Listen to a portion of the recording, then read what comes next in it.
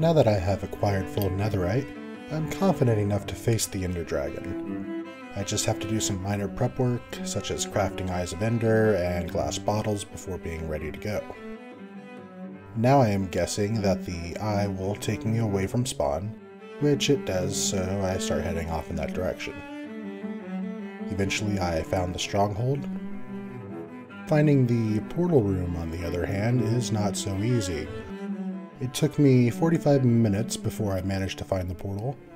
While exploring the stronghold, I did not open any of the chests because I think that the loot is rolled upon opening and not generation, which means when my world eventually gets updated, I won't have to find a new stronghold to find the armor trim pattern. At any rate, there's a dragon to fight.